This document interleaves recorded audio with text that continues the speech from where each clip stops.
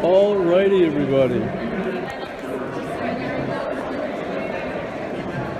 Second Life MOOC 17, and we're supposed to start recording at 3 o'clock, but we've got people in Second Life who want to join us, so what I want to do is go ahead and start, and those people can circle back in. I'll do a little introduction for the MOOC right at 3 o'clock, but I'm getting started right now. Ladies and gentlemen, Keisha Ray! Hey everybody, how are you? So I've got folks in Second Life, and this is for the Second Life MOOC. I'm going to formally do that at 3 o'clock, but I had to get started because we're cranking. Awesome. Yeah. Crank on. ISTE Live. Yeah. Yay. We're here. Goodbye. Travel will. Love you madly. Okay, I just got a kiss. Everything's okay. So walking into the playground, we got the playground schedule right here, and there's something happening all the time. Right now we've got, let's see, station 3.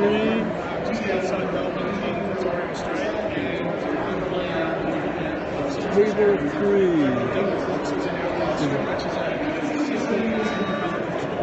This is Judy. Let's look at table 3 here. Hi there. It's pretty cool. Hi. So this is created exactly here what you and I have got. Okay, so we're happy with that. We're going to go into it and we're going to have a look. If for some reason we're not happy between here and here, you and I can add more in as we go. So I might add in some extra coins and then all the different colours. So everybody, this is block cells. When I come back to them, I'm just going to go randomly to tables and see what's happening. We've got Hugo here. Hugo, tell me just a little bit about what you're doing here. Sure, so this is Cubeto. Is this video or is this I'm periscoping. Okay, so okay. You're live, buddy. Oh, wow. You're live, buddy. So this is Cubeto, and what we're doing is we're introducing programming and programming concepts to 3 to 6 year olds. We're not using any screens, we're not using any literacy. It's basically just a hands-on coding tool. So how it works is we've got a robot called Cubeto, we've got a control board here, and we've got instruction blocks. Each of these is a different command. So green is forwards, yellow is turn left, and red is turn right. When you press the button, the robot executes the command. So that's stunning! I want this for my living room. So this is, yeah, so kids can basically build programs themselves and basically get from A to B using the tools they have. So it's $225. Cool, cool. You get... Thank you. Hey there. Say hi to the world. Hi. I'm periscoping, yeah. So I've got an official presentation in 7 minutes, but I have this one. Cool. And this is David from Science Space. I'll be back to you in a minute. I'll give you a quick overview, and I'll come back to all these tables in just a minute. This is Mary Howard showing her AR game and handing out. What do you call these things? What? What do you call these things? Red nuts. Okay then. What would you call it? So we're handing out things? It's a top secret decoder. Yeah. Okay, so she's got an AR game going. We've got Chris presenting right now.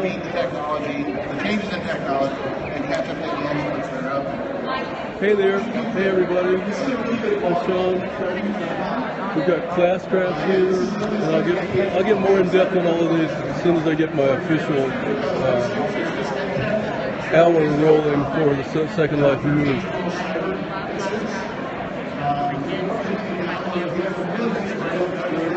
Here, there's a lot going on. 6 minutes till the official introduction. If you're watching this now, you're watching a preview of a 1 hour periscope that I'll be doing starting at 3 o'clock Central Time. I have to show you this guy. Walking over to the far end here. We've got Wang Tao. Wang Tao Chun from China. And he's sharing an amazing, creative, three-dimensional creation space. Okay. Hey, buddy. Hey. I'm working on my periscope. Can I move more slowly? Sure. I'll certainly move more slowly when I start. Are you getting dizzy?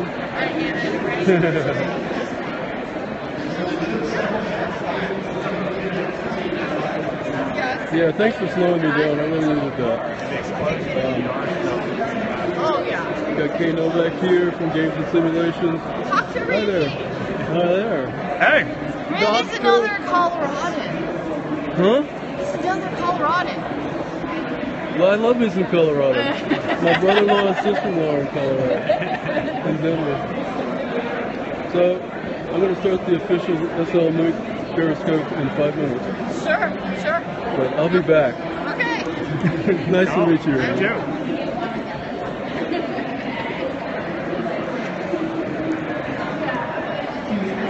We have candy. I wish that I could send some candy through the lens to you guys.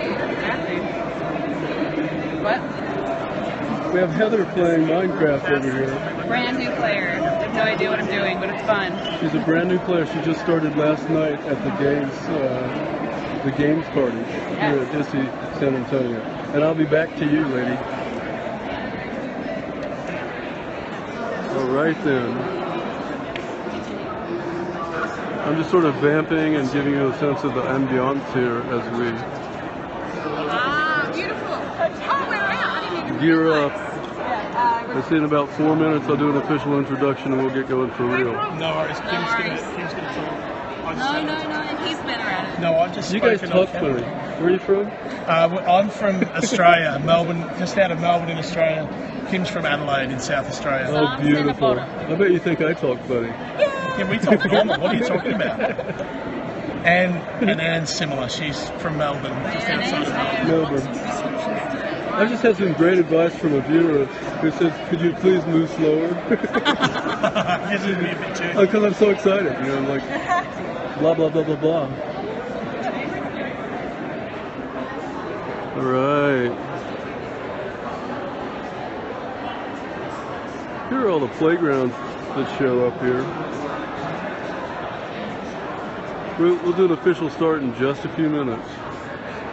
So please check back in. We'll get some in-depth information from all of these places.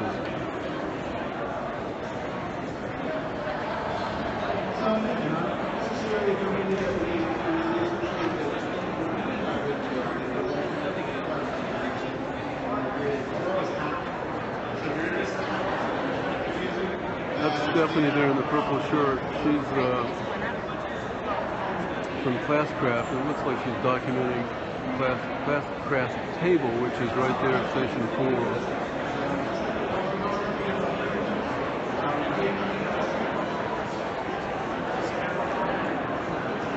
Well, let's try that.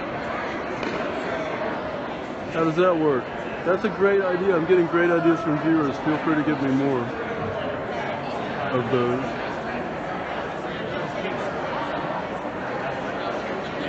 Part of the reason I'm doing this is to share with friends in Second Life and all around the globe here who couldn't get to ISTE in San Antonio. Yeah, it'd be interesting to see what this does in the recorded video.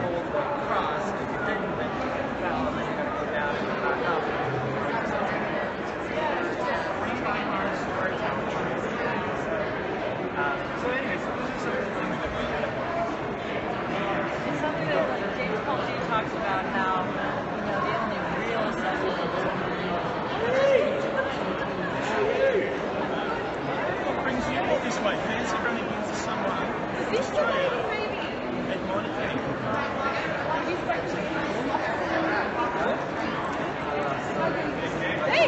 Well, thanks for joining. We're going to get started in just a minute here.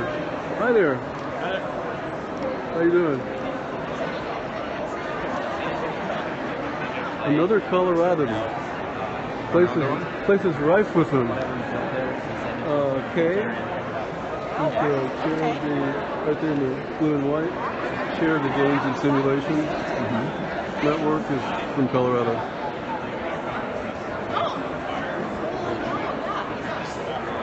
Hey, nice to meet you. Unfortunately, I'm doing Alright you guys, just about ready to get started. I'm going to go to the front.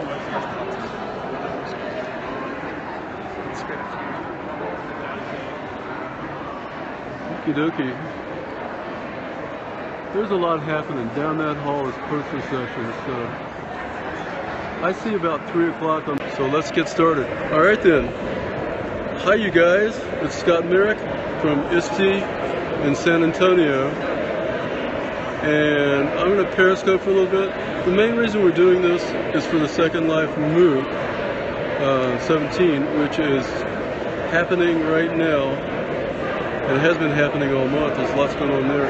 But I'm in ISTE2017 in San Antonio, Texas. And I'm going to spend the next hour going around to the tables that are in this playground, which is time you'll probably see me. This is for the Second Life MOOC, and also for our friends in Second Life at the Virtual Environments Network VEN headquarters who can't be in San Antonio. So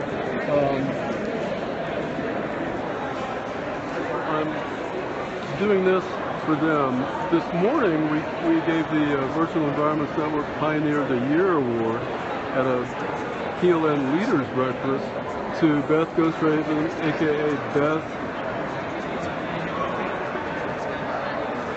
O'Connell. I see Nan just came in. It's her first day on Periscope. Nan is with the Second Life MOOC, and I want to thank her for inspiring me to do this today. I'm the chair of the Virtual Environments Network, and have been off and on since it was founded. I'm a co-founder. And we meet every week or so. Every week in Second Life or in OpenSimulator or somewhere else, another virtual environments platform. The schedule's posted in about a dozen places so people can look at it. Thanks, man. You can, I guess, pause your movie and take a look at this, but this is everything that's going on. The tables are named in the bottom left of this, and I'm going to take you to every table as we go, so that you can get a sense of the excitement here. Alright, so let's move. Let's go in order. This will be fun.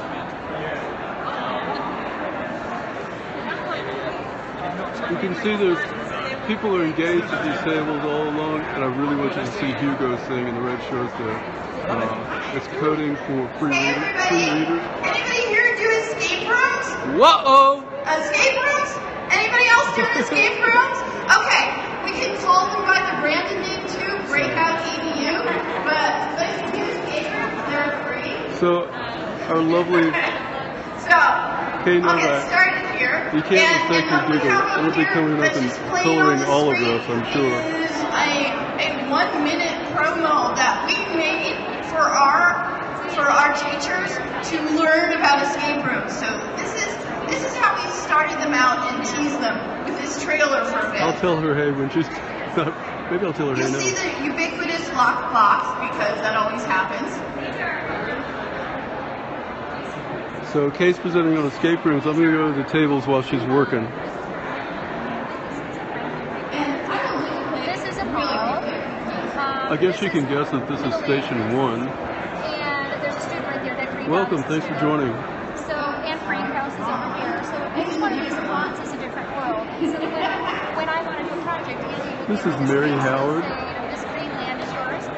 Do what you want with it. Known as Daisy May and Mrs. Howard. And she works with 6th graders how we went about introducing the escape rooms to our teachers. We started teasing them and she's demonstrating all of the builds in were not OpenSimulator. Viewer. And she's working in augmented reality quest in there and in the real world. Yes, virtual education. Then they go in and they design and they build based on this work. And last year we Here you're not going to be able to hear Mary because of Kay's got a microphone, she's got the cameras. You can see the people are listening closely and learning. Mary Howard is a sharer, so if you're interested in this stuff, contact me and I'll put you in touch with her. And She also, you can also find her, I believe it's Mrs. Howard, on Teachers Pay Teachers. So much you can do. Got a nice little side cottage industry going there. So she's sharing on using virtual environments in the classroom here.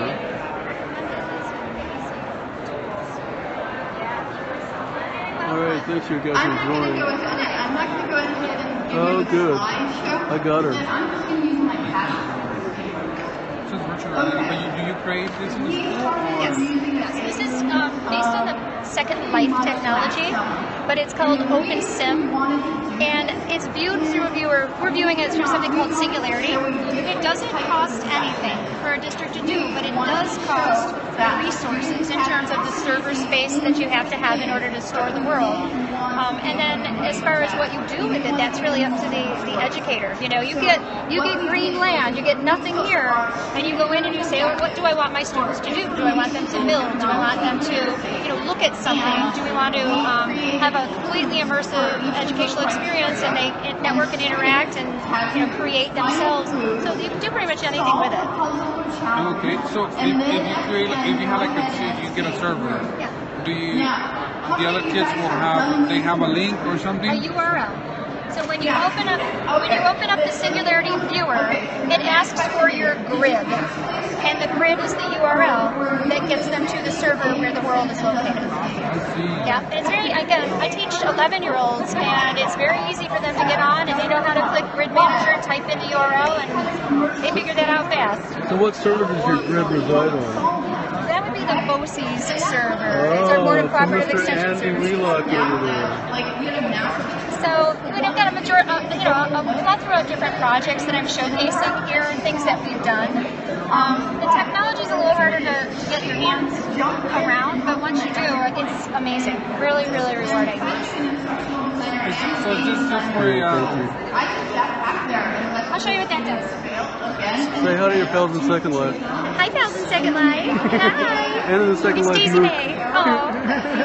So this was. All right, so let's swing into K for just a second. What I wanted to really Use local show you color.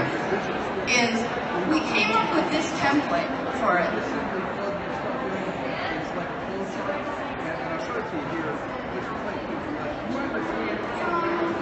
While she's looking, I'll do a quick pan.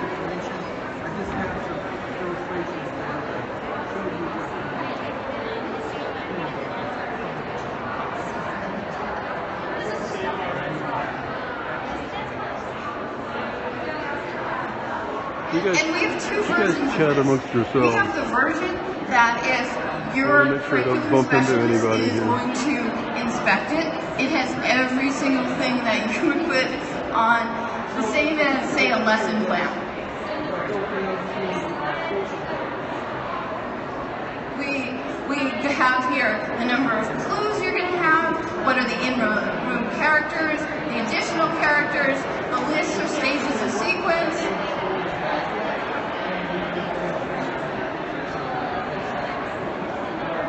I am a product of Boise State University, so there's no way that instructional objectives would go.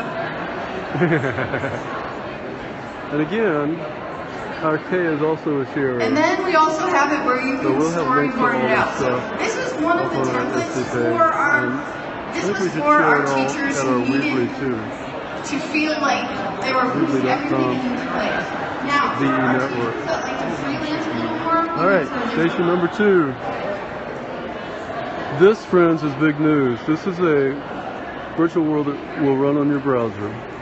So this runs in a browser, it runs on desktop, and it also runs on Android and iOS. It'll run on both of them eventually. We're still developing the user interface for those. But as you can see on this one here, it's already functional.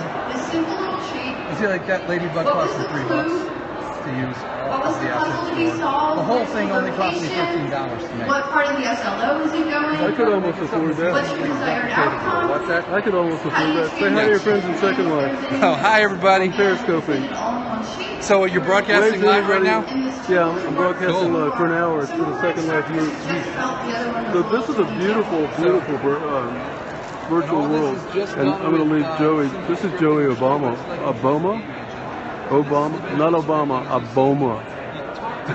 And there's Chris, who just finished presenting. Say hi to everybody in Second Life. Hey, everyone in Second Life.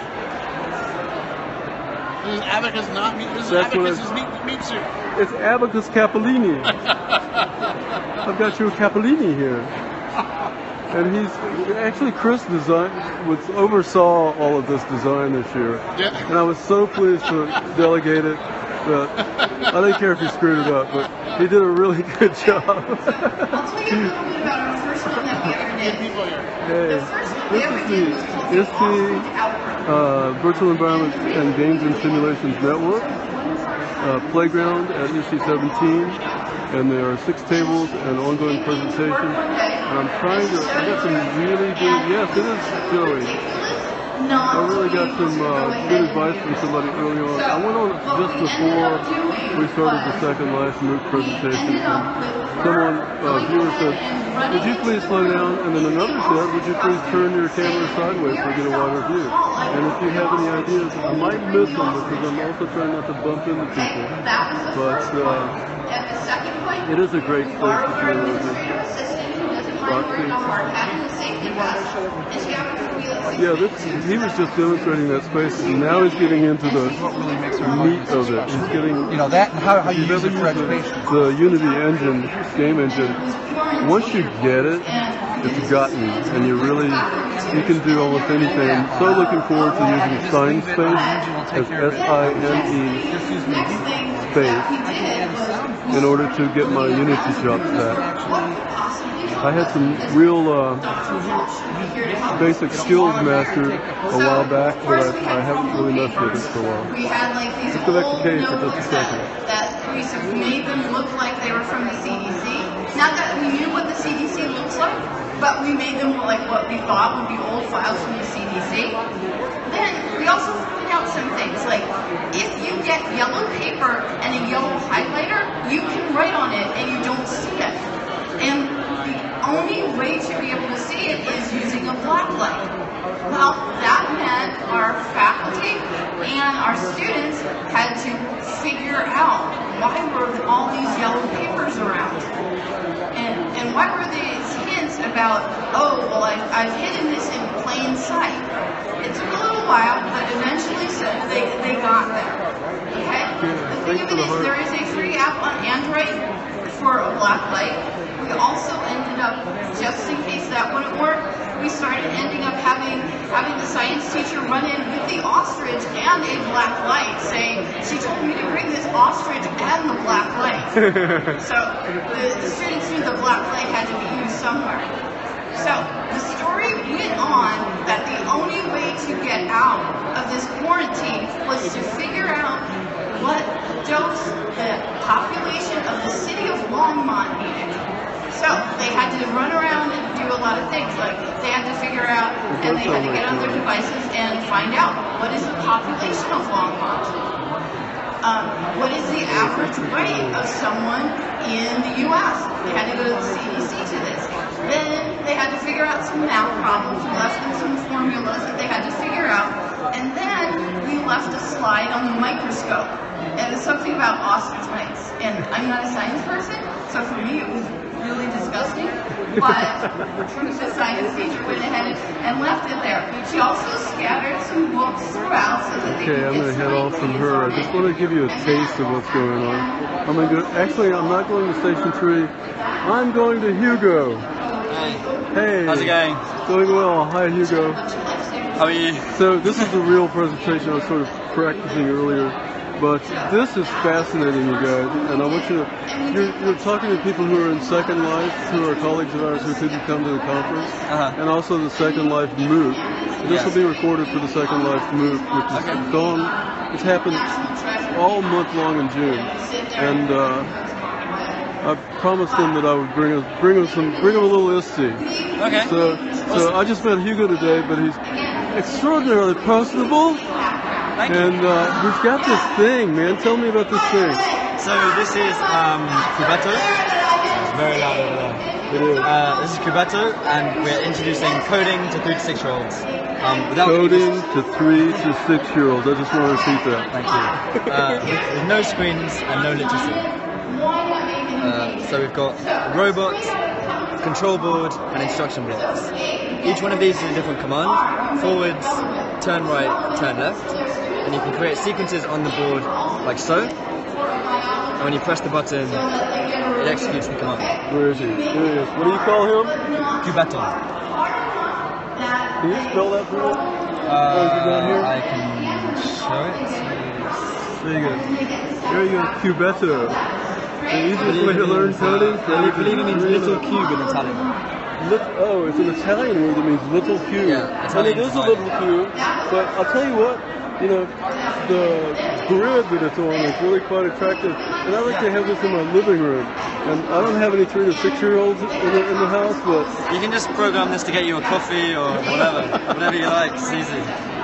Where are you from? London. All right. Yeah, 2 of us have flown out here just for this event. That's a long train ride. Long train ride, yeah. Unfortunately, we couldn't get the train. All right. Well, thank you. This is awesome. So, are you on the vendor floor? Yeah, we've got a booth. I'll be looking for your booth too. Yeah, 2332. If you're at ISTE and watching this, it's at 2332. Booth 2332. In the British Pavilion. Oh, there's a sequestered you guys? Yeah, we've just got our own... All the Brits are over there near them, so if you're here at ISTE and you want to talk to some nice British people, go to 2332 and sort of wander around that general area. All right, let's go back to Kay for just a second. We have not done the research on it. We have not compared it with the control group yet, but that's what I'm being told by them. So we've had over 500 students do Dino Zombies, and our yes, you heard right. The word is Dino Zombies. And we also had a humanities course decide to do it. So basically, I guess what I'm saying here is, go ahead and try it. Go ahead and think about who you can introduce this to, and absolutely do not do this alone, okay? Go find a buddy.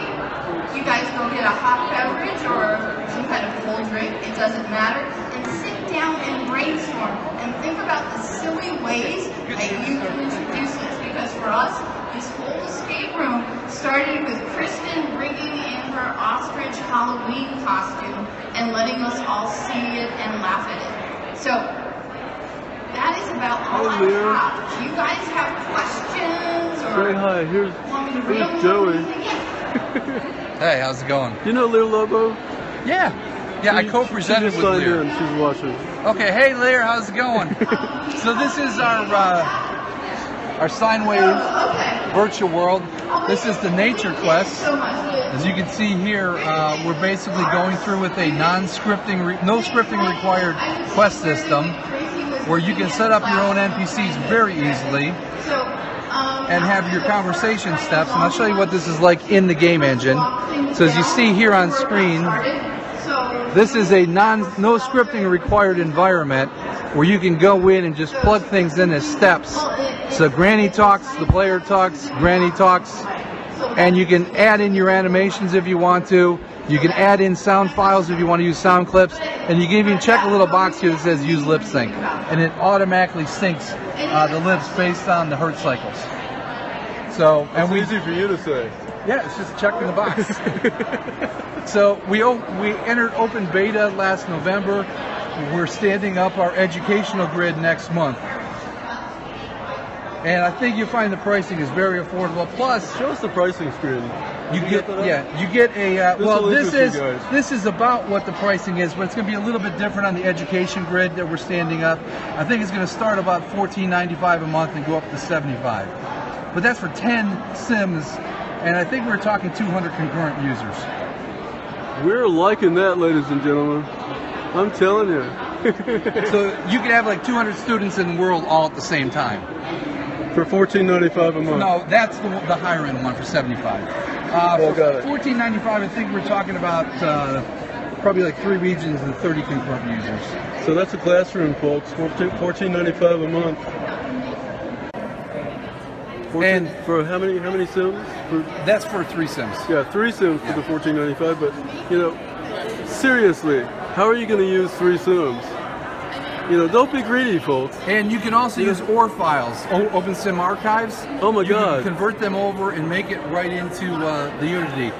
They have the steps for it laid out by the University of Edinburgh. Professor Austin Tate has already taken his oil rig from OpenSim and converted it over to space. So I can take the vast virtual school that I created in Kitely and save the OR file. As long as you can save an OR file from Kitely, you can, yes. Yeah, you can. Okay. So, and I have rights to everything there. Cool. So, and that's the other issue when you're doing the OR files, you got to have rights or stuff on transfer. And one thing that makes this a little bit different from some of the other worlds too is ours is a PG-13 sim grid, so we don't want adult content on the main grid. We might have an adult grid later on, but right now we want to make sure everything is safe on the main grid and it stays that way on the main grid.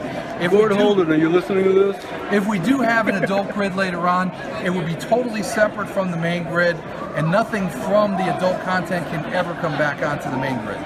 So we want to make it safe, and we want it to have a good reputation and be a place that's safe for teaching and for learning. So that's awesome, you guys. Yes, everybody needs safe.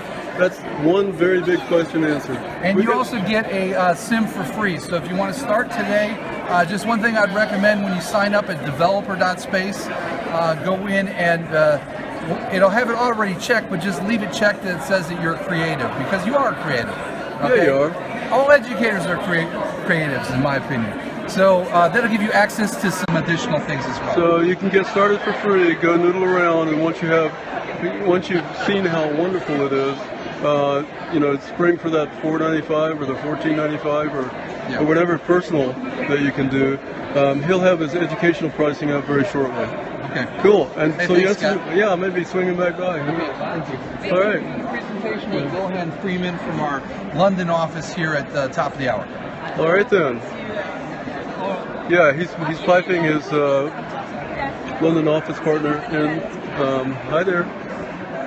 Hi again. There's Hugo again. We're passing through. I got 13 viewers live, and we're archiving it. So thanks for coming in. All right. So now that was. Let's go to station 3. We're not making very quick progress here, but I think that we'll have some time to do it. Station 3 is the Aussies.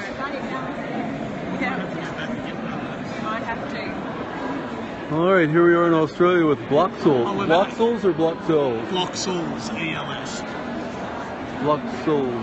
Bloxels. Bloxels. That's how we say it in Australia. I don't know how we could just do that all day, couldn't we? We probably could. Okay, so I've got. I'm sorry, you flipped again. Ben Gallagher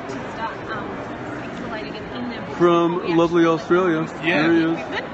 Hi. How you going? And we're streaming this into Second Life and well, sharing it with people who are gathered in Second Life to watch it, who can't be here at the conference. And also this is for the Second Life MOOC, which is going on all through the month of June. Yeah. And so there are viewers from there as well. So many of them may be in virtual worlds as we speak. But I want to learn a little bit about Bloxels. So yeah, well, Bloxels is a game development program that sort of is pre-coding, so there's not a lot of coding involved in it, but it's a really simple way of developing games for kids. So you get a board, such as this black one here. There you go. It's a blackboard with indented squares. And then you fill it in with different coloured cubes. Sorry, Anne, I'm going to steal this. And what's better in an indented square with a cube? That's right. And it even just sits just that perfect little about for little fingers to get it out. And so each colour represents something different. So green is your landscape. Blue, funnily enough, is water. Red is a hazard. Everyone says lava, but it can be whatever you want it to be. Quicksand. White, it could be, yeah. White are story squares, so you can add some writing to it. You can add a checkpoint to end the level. Pink is your power-ups, so there's bombs available, there's jetpacks, there's all different things that you choose. Purple are your bad guys, and they can move. It's basically, and you scan it with the app, and you end up with a platform game in an instant like that. So in a second we'll probably see how it scans and goes into the... And yeah, so yellow are coins that you collect, and orange are exploding blocks. Sorry, if you want to have a look here, Anne's about to demonstrate. Yeah. Anne? Hello, Anne. Hi. Say hi to the folks. Hello. Sorry, so she just scanned the one that... Sorry. No, I'll come over here because we need to first serve our people who are here. Do it again. People who so she just and it's created exactly what you and I, pretend it's you and I, have done. So we're going to go into it. As students, we want instant feedback. So you and I, we want to play it straight away. So we go into the play button and we're in our game. All right. So awesome. Yep. Pretty cool. I've used the home button. So starting here, these are what we call a story block. So you as the teacher could have information in there that you want the students to learn. Or as a student, I could use it as an assessment tool or an information tool, and I can put information in there for you. I'm a terrible gamer, so I'm no good at this, but okay. So the thing is, you and I can play it straight away, and let's pretend you can get up to that next block. But if I couldn't, you and I instantly could go, that's not working, so we're going to go straight back out, we're going to edit it, and we're going to add in some more blocks so that we can make sure that we get into so there. So you can tweak it on the fly. Yeah, absolutely. Then we go, you and I tweak it, we fix it, we go straight back in, play it again. I'm going to move out of Station 3, and I may revisit some of these if I still have some time at the end. But this is fascinating. I love the move towards integrating the tactile with the digital and then the virtual extension. And, you know, there's Hugo over there with his ages, it's just pre-coded for ages. Have you talked to him? Oh, no, ages I have. No, we 3 to just 6. got here. Oh, okay. No screens. But you program the robot. Look at it move. Awesome. Talk to him. He's wonderful. Yeah, thanks for being here. All right, so that was Station 3. I'm going to go to Station 4. And buckle up your seatbelts because we're going to Classcraft. And so they're going to show up first time in Classcraft and actually do these quests, and then we're in talks with the districts to run district-wide all their PD through Classcraft. And then you get like XP, and you end up getting like tech grants and all kinds of stuff depending on the format. So anyways, there's like a whole kind of plan in using this framework. The other big thing that's kind of important is that we built out an API, and so the idea is that we're going to then be able to connect Classcraft to other places. So if you were in you can get points for that back to Classcraft, right? So the idea is to really bring in a bunch of different partners and then start looking at how their content could go in. And where we'd like to be in a year or two is that you essentially watch a YouTube video, the first node, about, say, Rome. The second node is Minecraft. You go into Rome in Minecraft and you spend a couple hours there, and then it's talking to Classcraft and doing points on the stuff, and you come out of that. And the next thing is like a Google VR thing, you know, the runes of Rome, and then there's like some kind of assessment, you know what I mean? Like, because everybody's building all this crazy content. It could be the bandwidth in the room. We've got some engaged folks here. Back to students' own experience within the classroom, and the actual experience of how the classroom is. So, Classcraft has been used, we're in 10 languages, we're 75 countries, about 2.5 million people are using it. We're starting to do school-wide rollouts now, where like schools are basically turning their school into Hogwarts. Look at them dressed up in their guild. They get all worked out, and then this turned into like full, like it just built up into like just. Actually, guys, I think what I will do, Nana, I'm going to stop periscoping, then I'm going to start it back up. We're only through Station 4. There are 6 stations, and I think you're right. Whoever commented that. Whoever commented that. Jenny McGuire gave a keynote this morning. She started using us in November last year. I'll tell you what, stay on it. Whoever's commenting. You guys watching it hangs up again, let me know by through the end of text. the school year, they were at over 100 teachers using Classcraft, and she like set up this whole PD thing with badges and things, and then if people did the PD, she'd get them upgraded accounts, and like it was like really well done how she rolled it out. So it's interesting for us because we started doing things like gamifying QBIS, and then we bring in all those standards at the school level, and those settings for the different teachers would be kind of, some of them would be set, not all of them, but like the base ones that the school decided would just sort of reinforce in terms of positive behavior.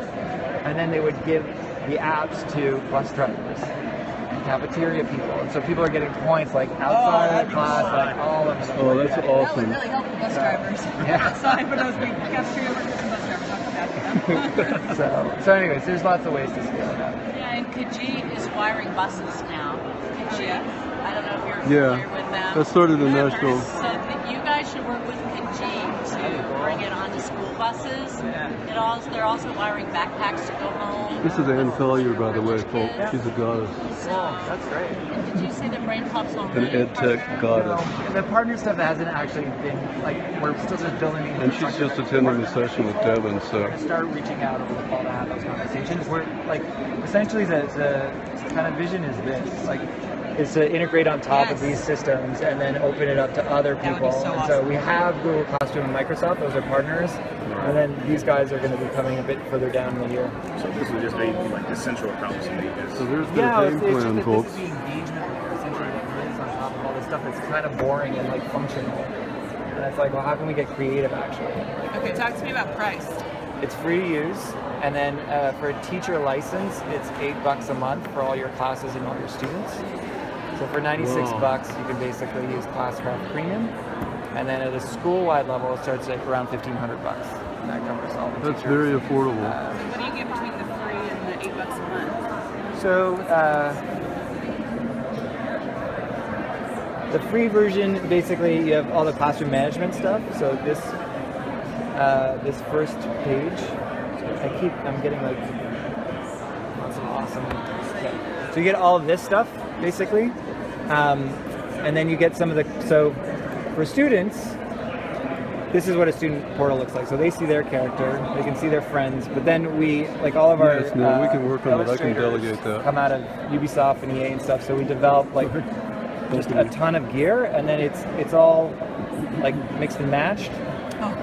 So you can start like actually customizing your thing, and then if you get a whole set, it unlocks the accompanying pet. So like, so guys, like, and we have mages, warriors, and healers, and then we have two like, and there's 18 gear sets at the moment for each class, and so there's like a gazillion possibilities of making new stuff. Which, if you want a selfie with the cutouts, are right over there.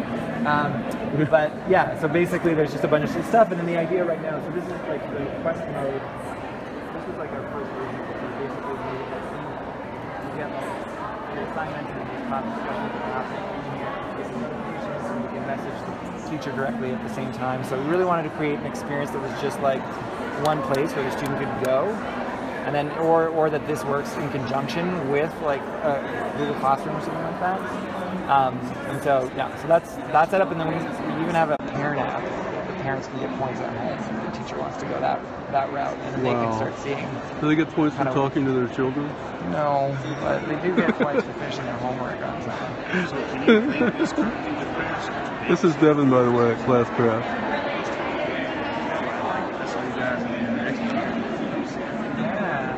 I was talking to Zach. Oh yeah, that's great. So I was asking, like, is it a way, because, you know, we're currently using Class Dojo, we have a program as a way to kind of like implement this, you know, seamlessly. And I mean, it seems like it, so definitely want to try it out with like a couple of teachers that got in mind. You should start small. Right, yeah. Like the other ones will want it.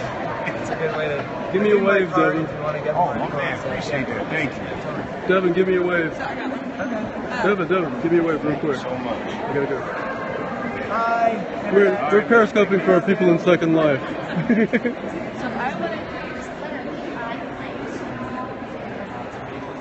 All right, so we're not hanging up, I gather. Are we okay? Because I'm going to go to an unnumbered station next. This is how we roll in ISTE, by the way. We, Kay ran into these folks at ISTE, I guess yesterday. She ran into, this is Wang Tao. Hey. and we're... So are you doing a live cam? Yeah, it's a Periscope. We've got people in Second Life who are sitting together as avatars and watching this in an external browser live. So they're people who are members of our group in Second Life, but they couldn't get to ISTE for various reasons. So they meet where we meet every week. That's cool. And so they've got a back chat going there and a chat going here. They're saying hi. I've got 7 viewers now, but can you tell us a little bit about what you're doing here with Datui Labs? Yes, so that's what our company called. So what we're doing is we made a 3D creation tool in virtual reality, and you can play with the digital clay there, and whatever you build there, you can export it to a 3D printer and then print it out. No. That's amazing. Yeah, that's, we hope to bridge the gap between the virtual world and the reality, so you can, So, in case you were so stunned by that you didn't get it all, they are totally creating a platform where you can create designs and objects in a virtual space that you can end up printing to a 3D printer. Did I follow that right? Yeah. And also you could just go in and create other objects, right? Yeah. So now, Ethan is kind of playing with blanks, but you can also use a brush to create digital clay. It's more free-form-ish. We're talking art here, creativity, art, right? Yeah. If you've got kids studying abstract art, they can go grab a paintbrush color. Yeah. And they can change the tool, right? Yeah. So that tool is a replicating gun, so you can select an area and replicate whatever you just built. That's quite wonderful. So Kay ran into Wang Tao yesterday, and this is how we roll, guys. So we just decided to give them this space to demonstrate what they do. And they've had a lot of action. Feel free to ask him. You can wear those goggles. I'm looking to see what he's doing. You can actually create, well, I'll let Wen Tao tell you. Hi, what's going on? So this is a 3D creation tool in virtual reality, and you can play with digital clay in the way it works. Environment. That is and whatever you build step back if you like to move in here. And send it to a 3D printer and print it out. They'll let you wear those goggles and play with it.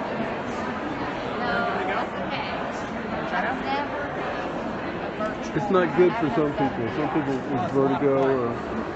So what do I do when I get put it on? How do I know what to do? It's slightly disorienting.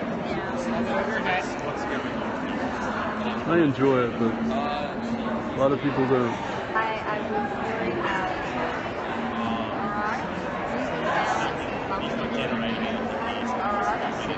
Yeah, I've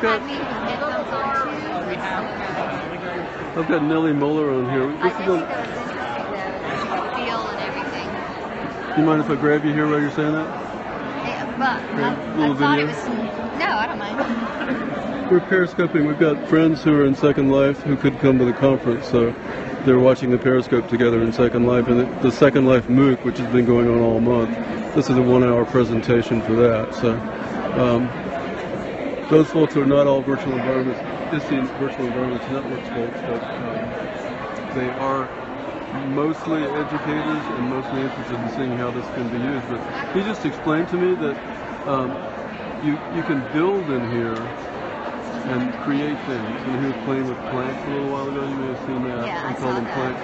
And you select a color and you draw and build, and whatever you build you can export into a 3D, print it on a 3D printer. So he called it bridging the gap between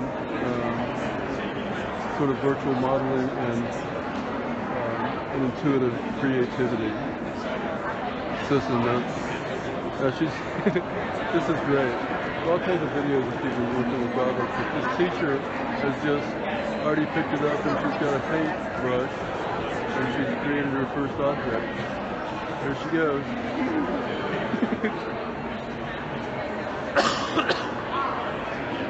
No, they're not printing out Intel. We don't have a 3D printer here, but I would love to get my hands on this when it's good. Look at that. It's a dinosaur. She's having a blast. Walk around the other side of it. Wonder if it's going to get antenna.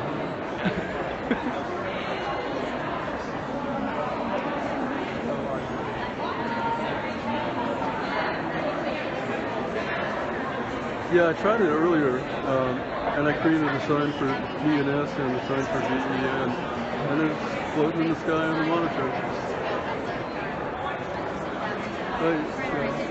It is a virtual 3D doodler.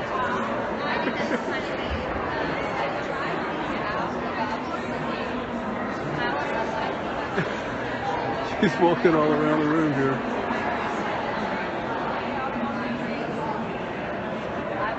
Uh-oh.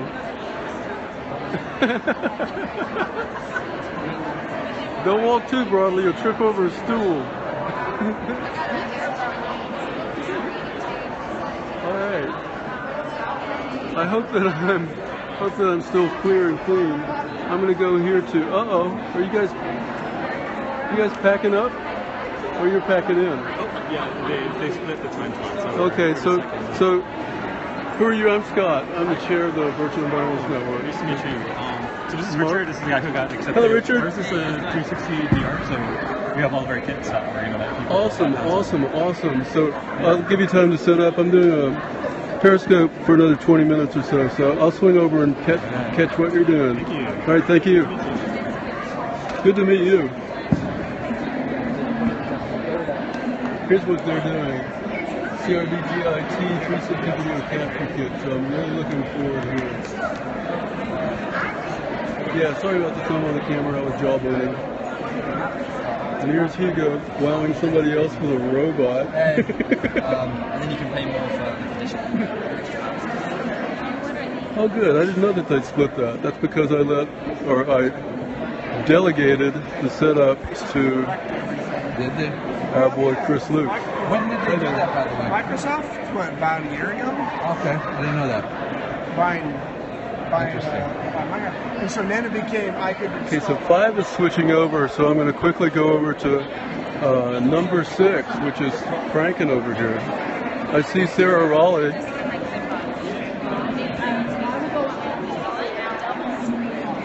This is Heather playing Minecraft. We're back to Heather. I'm still mining. And Heather just started Minecraft last night, so this is a really good example for those of you who may not have dived in. Dove is not a word, I think. For those of you who haven't dived in, looks like she's surviving and she's... I lost myself in my mind. I don't know where I've gotten lost many times. Are you on the Visty server? Yeah, that looks familiar. No, I'm not actually. Okay. In my little hole that I dug in the wall. You made that? Yeah. So she created this hole. And did you make the torches? Yeah. Yes, so she's a quick study, I have to say. Well, I had a tutor. That helps. A tutor helps. And I'd like to say, if you haven't done the Summer of Survival, yeah, Rosie, I jumped into that about 3 weeks ago, and I haven't been in there too much, but I did survive my first night, and I killed a monster, and I had great fun. I built a little hovel under the ground within sight of the safe house. And there's Chris again, and Kay. And how you doing, Chris? Pretty good. Say hi to Rosie and those guys. Oh, hey, Rosie. We're with Scalable. Yeah, we have Scalable. Scalable game design. Awesome. So we're Scalable game design, and these guys are showing their product. It's really kind of thinning out. There must be some event where people are just so tired. Already tired? Well, here's a short version of it. This is Dr. Alexander Repening. Right. Did I pronounce that right? Repening. Yeah. Repening. And he's going to tell us a little about Agent Cube creativity. Yeah, so basically this is a tool to make games and simulations, and we have some very unique mechanisms to make, for instance, 3D shapes, which is very difficult before. So we wanted to preserve this idea that one can draw a two-dimensional shape. For instance, here I'm trying to draw a volcano. I'm drawing it from the top, but then I'm inflating it on the right-hand side. And with slider bars. With slider bars. And then I'm adjusting a little noise to make it a bit more ruggedy. I'm going to pick some red color, which I paint on top. I remove the noise, and finally push down the ceiling to make it look as if the lava is not float on top. Good Lord, instant volcano. Instant volcano. And of course I can keep drawing. So it's a completely different way to think about 3D. It's called inflatable icons. That's beautiful. So can you export those? Yeah, you can. And you can even print them on a 3D printer. Sorry. So again, we've got the 3D printer integration. You can print those things on the 3D printer too that he's created. That's really... The next thing, of course, you can 3D print them, but you can also put them into a 3D world. So you inflate the various shapes, like here a two-dimensional one, and then you put them into a world, like in this particular case into a Sokoban game. and then you actually select the object and you become the object, put in maybe a little background, run the game, and now run it in first-person view. Right? And so with very few steps, you started creating a 2D game, you turn it into a 3D game in just a couple of minutes. That's amazing. Cool stuff. So this alone, you know, just the inflatable icon part, that was about 3 patents to get that working. Boy, I've got. And what's the pricing on this?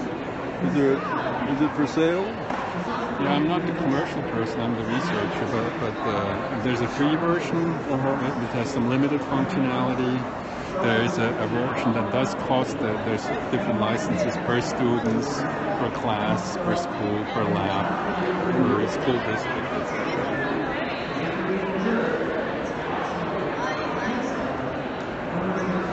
So here's another one. Now, how would they find this when they go looking? So the best place would be Google is your friend. Yeah, would be to go to this website. Excellent. I will be exploring this. This looks like it would be awesome for middle school. Oh yeah, it is for middle school, and even for elementary school kids. Really? Because the programming... Did you see this thing over here that's for preschool, ages 3 to 6? I did not. No screens. It's in the middle over here. Hugo in the red shirt. Yeah, I have to check it out. I want one in my living room. And I don't have a 3 to 6-year-old. But it looks like so much fun. Yeah, and we do this large scale. So, you know, we have scaled game design is the curriculum that we have developed with support by the National Science Foundation. So we're training middle school, elementary, high school teachers nationwide. How many users do you have at this point? Do you know that many? Well, for instance, you know, from just this year alone, we had something like 700,000 projects built. Holy moly! You're a big deal. Thank you for being here and sharing this with everybody. Sure. Have you had some traffic over here? It looks like people. Well, you know, we didn't even have an official booth here. Yeah. They just invited us to show. Yeah. That's the way we roll. This was just an impromptu. Thanks for being here. All right. That's cool. Yeah, I know, isn't it? You're just making up stuff on the fly, aren't you? Yeah, I am. I'm just like, hey, random person, come here. No, I'm not. Come here. Come present. Yeah. No. Thank you for being here. Oh. Yeah. Glad to be here. It's got, and this is Mark Schuldice? Schuldice. Schuldice. Oops. I just muted my. Hang on. Can you guys hear? It's Mark Schuldice, and shake your hand. Thanks for being here. Thank you. Thank you. All right. So we've got another. Thanks. I'm seeing we've got another 12 minutes. This is the lowly high. The lowly. You're going to pop up. I'm going to pop on his Twitter feed, and we have friends in Connecticut who couldn't make it, who are watching. Yeah, Rosie's here. Yeah. And Lear's on. Ah, Cynthia. Uh-oh. Hey. Let me switch. Yeah, she shouted out to you in a minute, but I didn't translate it. Yeah, it was too high pitched. I got Okay, Kay's gonna give us a big wave. Big clap. He's clapping to her. Phone and a bottle. Simon says. All right, you guys. Thank you. Thank you. Meanwhile, Heather is working Minecraft like a pro. How do you eat? How do you eat? Yeah, how do I eat? You hold the item. You got it in your hot tray and left click 2 times. Left double click. I think that's the way it works. Try right clicking 2 times. Oh, I just hold the She's right eating for the first time. I need to get some help. Yeah, you do. I got hit by Works every time. She's having so much fun. I love the joy of learning. Okay, so we've been to all the tables, and I've got about 10 more minutes here. Let's see. Let's go back and Classcraft is presenting. So let's go watch him. And then you're sort of engaging with the game stuff, and then you end up seeing your homework and assignments. So that's Classcraft in a nutshell. Well, we just missed it. We're being used in 75 countries, we're in 10 languages, we have about 2.5 million people using it, and we've been doing a lot of kind of fun stuff at a school-wide level. So we've got a school in Spain where they're like literally taking this and running with it, creating teams in different houses within their school, and then developing like class-wide culture using Classcraft. So this is a like full-blown dance party that we do. This is Classcraft, you guys. Where there's like hundreds of kids and they're kind of getting into it, and so it's really up to educators to see kind of how far they want to go with it. But our goal is really to create a framework that teachers can use and administrators can use to really connect with other kids around the game. So that's about it. I don't know if you guys have any questions. Devin was saying earlier that they actually hand out user accounts to cafeteria workers, bus drivers, other members of the school community, and they earn their badges and their yeah. So Classcraft is free to use. Tools. And then, we'll listen to this. There's a premium version that unlocks more gear and all this kind of stuff, and that's $8 a month, and it's per teacher. So it covers all of a teacher's classes and students. So for $96, a teacher can get Classcraft for all. Thanks, Alan. That's a big video.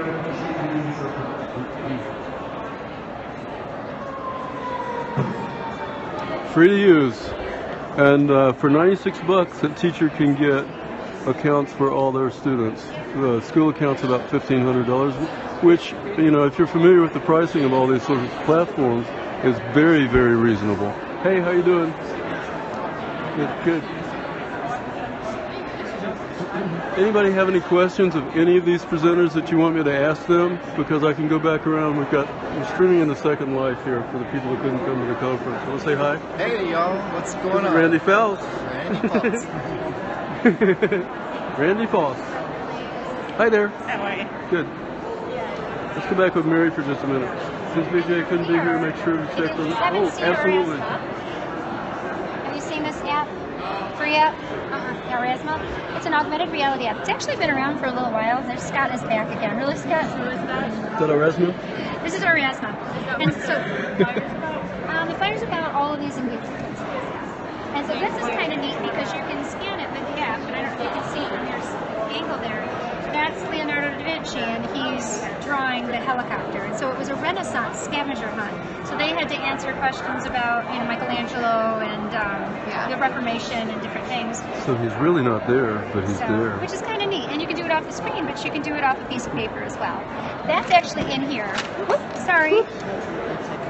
This is a live finder of resources with Erasmus. So it's got that scavenger hunt in there and everything else.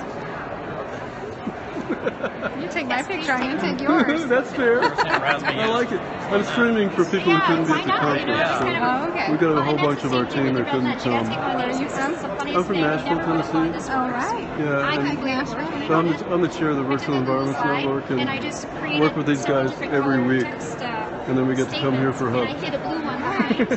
So, sure enough, are you recording this? Yeah, oh yeah. We have a question here. If anybody here has questions before I quit, Push it right against the screen. Oh my God. It says in Ancient Winds I showed sailors where to go. So I had a scavenger hunt set up with like 8 different questions to help them review for a novel. You know, novel study. Mary. Great idea. Yeah, take that.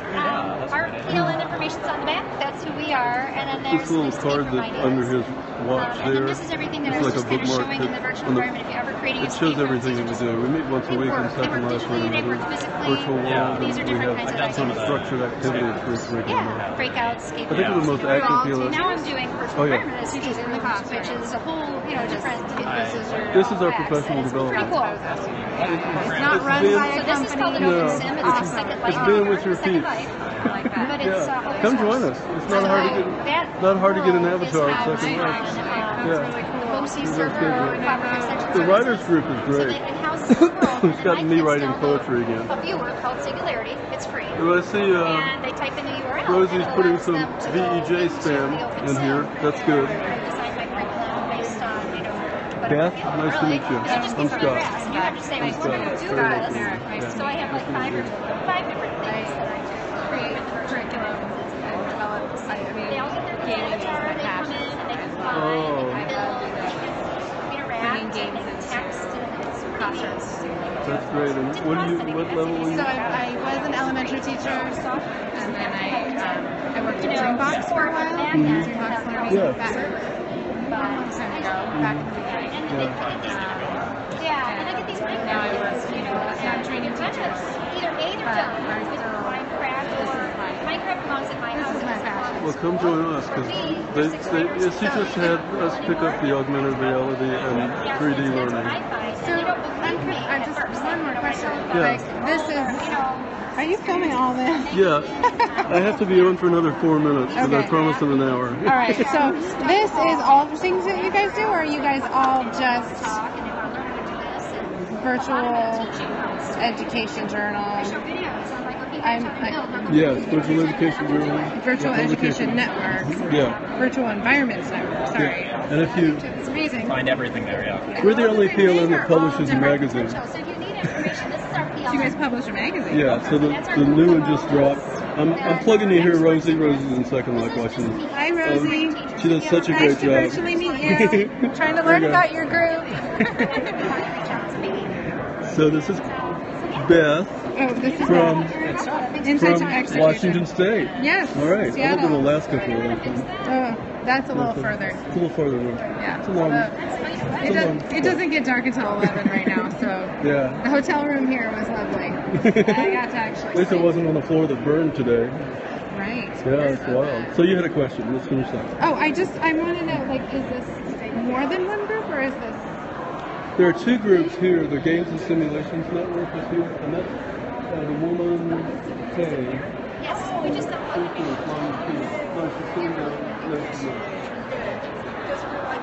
know that name. And Chris Luke, who's in the blue shirt past there. No, but I get Novak. Oh, everybody gets Novak email. Yeah. There's Andy, everybody. Say hi, Andy. Hey. We're finishing up the day. I just had somebody go, oh my God, the Thinkerer Award winners. That's awesome. Who said that? I don't know. I have to track back. But this will be archived. I've had a fun hour with these guys. What's the name of Joey's project? Joey's project is called Sign Space. And where's Joey? There he is. Andy on camera. Looks like we're starting to pack up a little bit. But it's only 4 o'clock. I'm trying to figure out where I plug in at. Let's see. I don't have any. What's the name of your project, and where do people learn about it? I just had a question. SineWave. It's SineWave. It's SINE. developer.space. Developer.space is where to go for an account. Okay. Are you working on this stuff here? I need to be hooked up. Yeah, I don't know. All right, he's got his tech help. All right, you guys, I got about a minute, so I just want to close by saying thank you to the Second Life MOOC for it was funner than heck. And yes, sine wave. Developer.space. If you type that into your search field in your URL field in your browser, you'll find it. Cool. Any other questions before I leave? This has been fun. I'm wearing my antique Second Life shirt.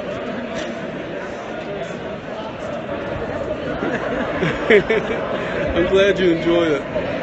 We've got another hour here where we're going to be hanging out and doing more learning and teaching. It feels like the day is winding down a bit. The traffic is slowed down, but I have to sort of let you guys know that this is the record ISTE attendance. There are 21,000 attendees, including vendors and members. That's a little poem. This hat, thank you for the compliment, is the Lowly High Grand Poobah hat for the Virtual Environments Network, and I'll be taking it off in an hour and giving it to Andy Relock, who will be the chair of the VEN for next year. I'll sit down the co-chair, and guess what will happen the following year? Same thing. Yep, 21,000. I'm just kind of sharing with you guys. I did a Periscope the other day with Wesley. Had a little bit of Wesley Fryer's poster session, and it was just a blast. And it convinced me that Periscope is really the platform for this. You're most welcome. You're most welcome. I started off by saying, "Oh my God, it's Wesley frickin' Fryer." If you don't know his work, you need to know him. So here we go, Playground C. The sign says we're on until 5:30, but actually we're going to have our annual meeting at 5, and I may Periscope that if anybody there wants to join. Let me know. Just text me or let me know if you guys want to do a podcast of the annual meeting. Yes, we must have a picture, and maybe we need to take that picture early before people flake out. Check out Classcraft. There's somebody taking a picture of one of the cardboard cutouts. And check out Bloxels, because this is nothing but fun, you guys.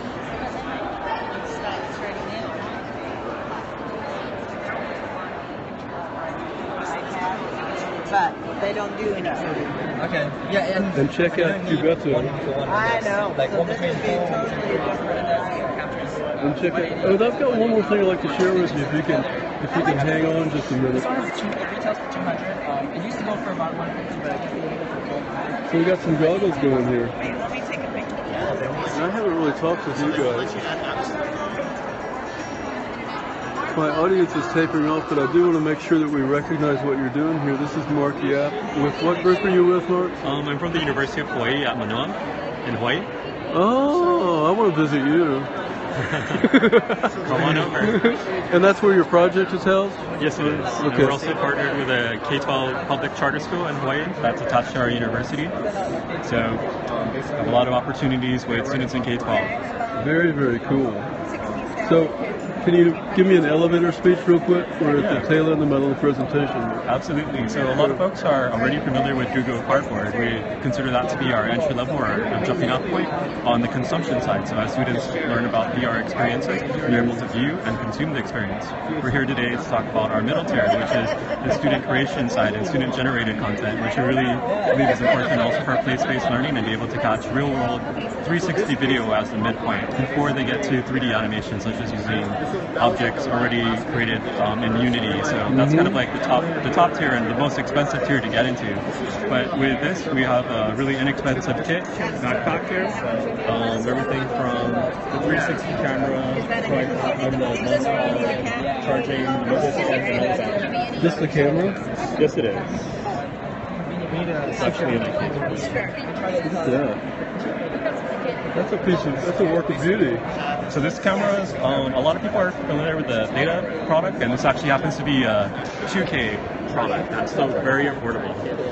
So I really hope that our backpacks are able to use in more than just our classrooms, but classrooms around the world. Very, very cool. So again, the name of the product, if people search for the name of the company? Yeah. Well, the name of your company. So. Oh, it's the University of Hawaii at Manoa, and we're CRDG IT. 30G IT? Yes. Okay. Yeah. Probably a Google of that will get you where you're going, right? Yes, absolutely. Okay. All right. So we've got people trying it over here.